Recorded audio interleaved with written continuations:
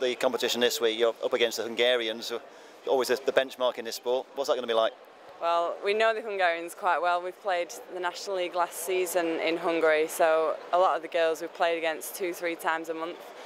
And our coach is Hungarian, so we have training camps in Hungary like every 3 months. And we played against the Hungarians at the European Championships in January, which was a really tough game. I think we lost 19-9, but I don't think the score reflected the game. It was quite a physical game, so hopefully we can give them a good run this time.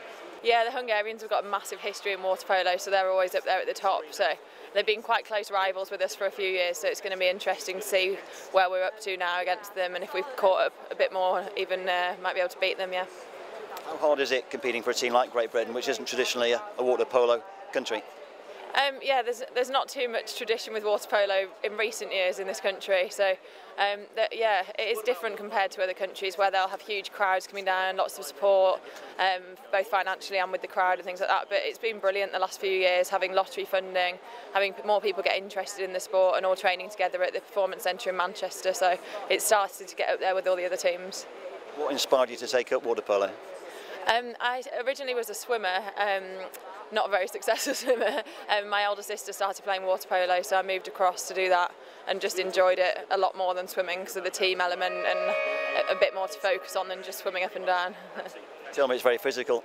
Yeah, I play in goal, so it's not too physical for me, but quite a few of the other girls get out with sort of bruises, scratches, broken ribs, that kind of thing, whereas it's not too bad for me in goal. I'll get the odd ball in the face, but that's as bad as it gets, really. Another goalkeeper, obviously a competitive position. Yeah, there's 3 of us competing for 2 places in the team at the minute, so it is quite tough, yeah. Who's the number 1 at the moment? There isn't really a number 1 goalkeeper. Rosie's played quite a lot. She's the older goalkeeper, more experienced. But when it comes to the games, I think Sylvester's quite. It gives a lot of experience to everyone because obviously the Olympics is the primary goal, so he just wants to see who the best goalkeeper is for that event, really. Told you need a big squad because you get a lot of injuries in this sport. Yeah, especially if you're a goalkeeper. Like you can see, I've broken my little finger that many times that it's just permanently bent. And I've been hit in the face that many times. My nose is probably on one side of my face. And some of the girls, like Alex got broken ribs in Australia in February. Rachel's lost feeling in her foot, so she falls over every 5 seconds. Just things, ridiculous injuries, really. It's quite surprising, actually, when you find out how many injuries there are in water polo. It's obviously quite a risky business, isn't it? Yeah, I think everyone assumes that water polo is like what you play on holiday in Magaluf or something, just bouncing around in the pool, messing around. But I think it's been voted for recently as the most physical sport there is, ahead of all sort of American football, rugby, that kind of thing. So it is a tough sport, and it is quite physically demanding for us. What about duckings? Do you get any duckings? Any duckings? Yeah. Not too many, no. As in pushing each other under the water kind of thing.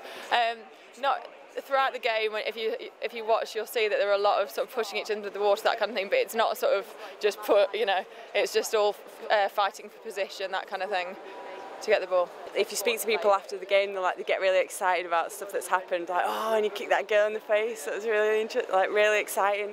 And like if there's a fight and the referees are blowing the whistle constantly, you get the crowd jeered up. What about the facilities? It looks tremendous here. Yeah, it's amazing. We couldn't believe it when we came in yesterday and saw the pool just looks amazing, the huge balcony. So it's going to be awesome when all the seats are filled, hopefully with people supporting us. Obviously you're going to have the home support. It's going to be fantastic, isn't it?